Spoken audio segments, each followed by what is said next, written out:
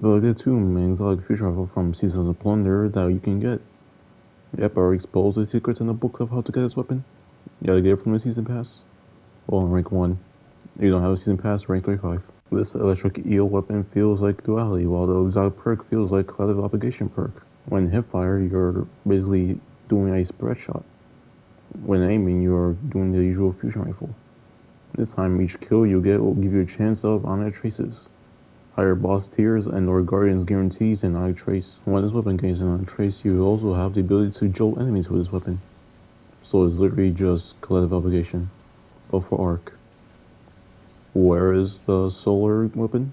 I don't see it. Well, what you think about it is the Sonic Smash book, because it technically heals you if you have the catalyst for it.